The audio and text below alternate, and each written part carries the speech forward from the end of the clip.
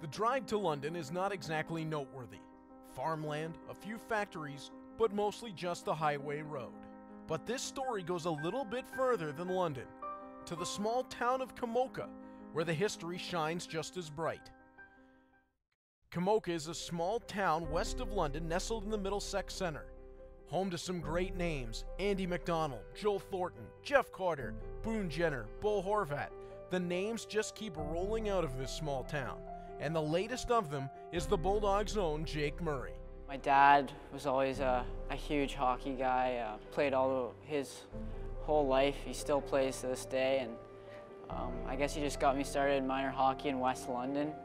I started off Tyke and then just kind of fell in love with it, and then sooner than later I was playing AAA for the Elgin Middlesex Cheifs and played 8 years there and never looked back. Jake etched out quite a career on the Elgin Middlesex Cheifs, netting 23 goals and 51 points in his final year. Jake established himself as the highest scoring player in the Alliance Hockey League, but there would be a major obstacle in the way. When I was 15 and 16, I started having I was congested and my ear felt full and I just wasn't feeling right. Eventually I found out that I had a tumor in the back of my nose that had to be dealt with, and as soon as we found out, we got after it. However, like Steel City, Jake was too strong to stop. In 2016, Jake was drafted in the 4th round, 81st overall by the Hamilton Bulldogs, where his reputation preceded him. Jake was a really good player growing up, and he was with the London organization at the time, and my son was in Little Caesars. So I've known him since he was, watched him play since he was around 10 years old, 12, and he sticks out right away. I go, this kid's a good player. So, and then when we were at select tournaments and so forth, I would see him and I knew the name, and then I heard the story, and I'm like, wow, and then now he's here with us.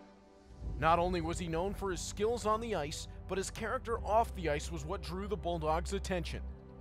Jake's a special young man and a real good talent on the ice, but even a better person off the ice. I mean, we understand all the struggles that he's been through, but he's a determined young man, and he's a great teammate, and our guys love him. We love him as well. He's just, he's one of those kids that players gravitate towards. He's a kind kid, but he's also a competitive athlete, and we're really happy to have him.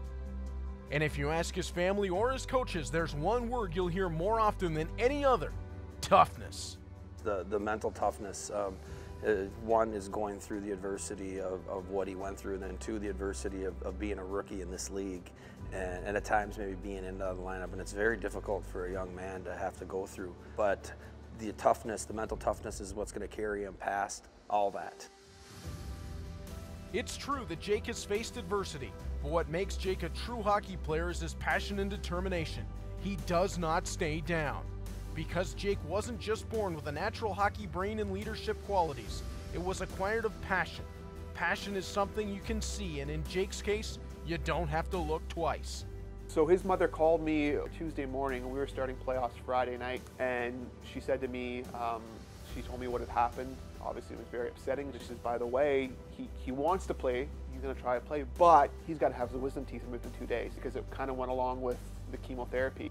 And he played through it that Saturday night, and 3 or 4 days after getting all 4 wisdom teeth removed, which is not an easy surgery in itself, and then to come back and play well for us, even though it was just that one game, he did come back, and he scored 2 goals. He was on the bench, physically ill, trying to battle through it.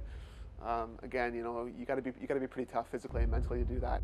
Jake won't deny his experience has changed him, but it's also made him stronger. Obviously, anytime you and your family members go through something like that, it's going to leave a lasting impact on you, and you take certain things away. You try and take the positives, most importantly. I know I took away what it means to be mentally tough and look at the bright side of things, look at the big picture, and now I see myself as I'm a lot happier. I mean, I don't stress over little things I may have used to.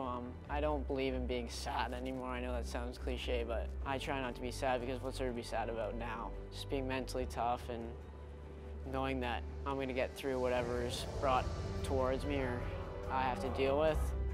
Jake never faltered, never broke or gave up. Jake's love for hockey, his perseverance, the grit that is so ingrained in this young man has made him an inspiration for his teammates and family.